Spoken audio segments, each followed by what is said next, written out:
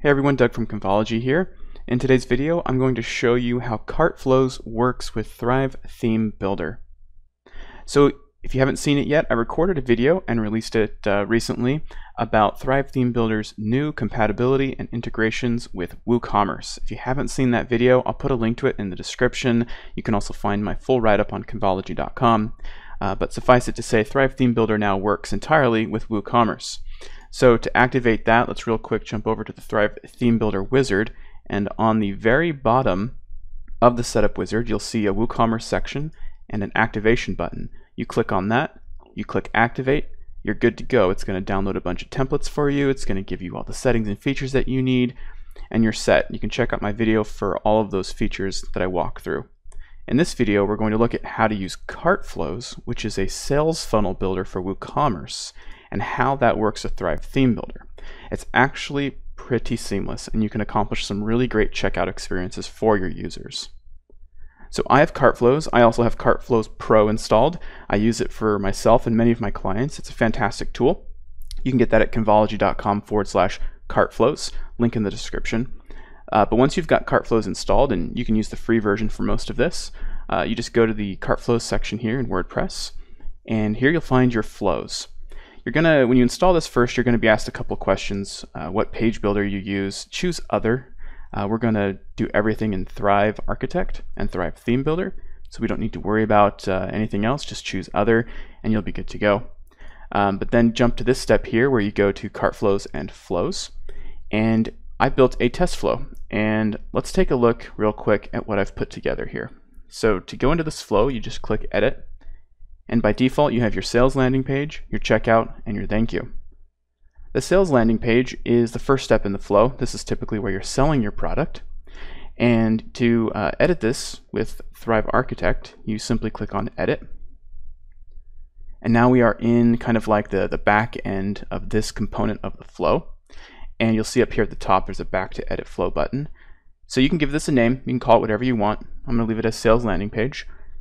Honestly, the most important part of this step is right here where it says next step link. You're going to want to copy that, because that link right there is what's going to take you from the landing page to the checkout step of this flow. So let's copy that to our clipboard here. And if you've been using Thrive Architect, you're familiar with the Launch Thrive Architect button. So what we can do is simply click this button. And when we do so, we're going to load into something that looks completely blank. Well, why? Well, it's because there are no real true default templates for Thrive Architect for CartFlows. But that's fine, because Thrive Architect comes with tons of amazing templates.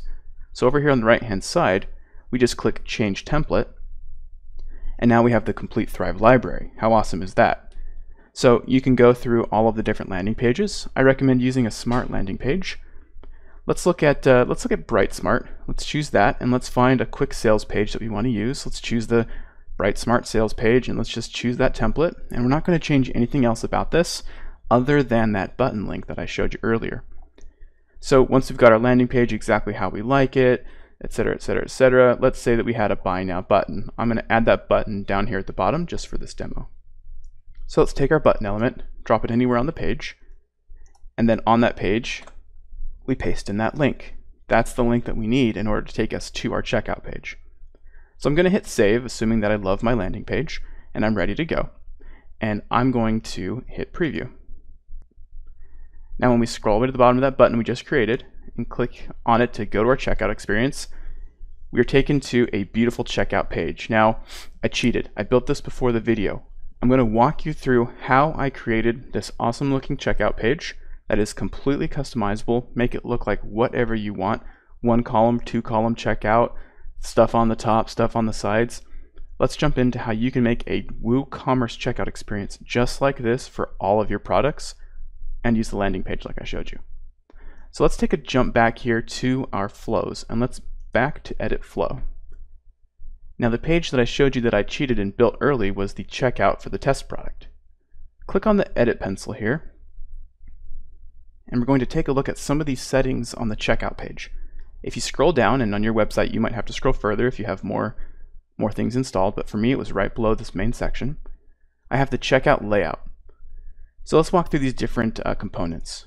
The shortcode, again, is one of the most important parts. You're going to want to copy that because that's what you have to put onto the page in order to render the checkout experience. Those fields they fill out, the buy button, payment settings, all of that. But then we also get to select a product. Now this is the product we're going to buy in this particular flow. So in this flow and in this example, I'm buying my test product. But you can add multiple products. You can apply coupons, and you can do all sorts of things. So this could be a bundle, right? You could have 5 products in your store, add all 5, and this flow will proceed to let the person purchase all 5 with one click. You also have product options that you can enable. Things like letting the user select one product from all options or restricting them to purchase all of them at once, right? Forcing the bundle I was talking about. Let them select multiple products from all the options, enabling variations, and so on. This gets pretty complicated, but it's robust. When you're doing something like I'm showing you, I don't use any of those settings. You also have the ability to add order bumps. I think this might be a pro feature, but order bumps essentially let you sell the person something and bump up their order so that they spend more with you. So this is a really cool feature. I use this for a lot of my clients. I use it for myself when I'm selling things that I want to bump the person up to the next tier or to purchase something. We also have a checkout offer, which is something that's like in the cart itself. Like if you're buying if you're buying, for example, how about my example, right? Like a test iPad, right? So the order bump in the checkout offer would be, oh, do you want the care service that comes with this, Apple Care or whatever? And that would be, oh yeah, sure, I want that, check a box, and it gets added directly to the order for whatever price you set. That's also really cool. Then we have the ability to edit our checkout design. Usually the only thing I edit here is the checkout skin, whether I do 1 column or 2.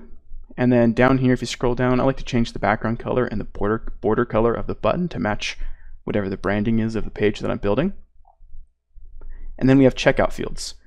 Typically, I leave these on as default, but if I don't have coupons, I can disable the coupon field. If I don't want additional fields, I can disable those. And I can choose whether or not to enable shipping to a different address. But if I'm using a digital product, I don't need to do that anyway. So I can hit update on that. Then we have some checkout settings. For example, what does the button say? And we have a couple other things like editing the cart on checkout, enabling browser tab animations, right? So if someone switches tabs, it kind of alerts them and brings them back to it. And then we have the ability to execute custom scripts. So fairly robust tool here. So I'm going to hit update, and I'm going to go to Launch Thrive Architect to show you how I put together this page. Alright, so as you can see, this is 100% normal for Thrive Architect. Anyone that's used Thrive Architect is going to feel completely familiar with this setup.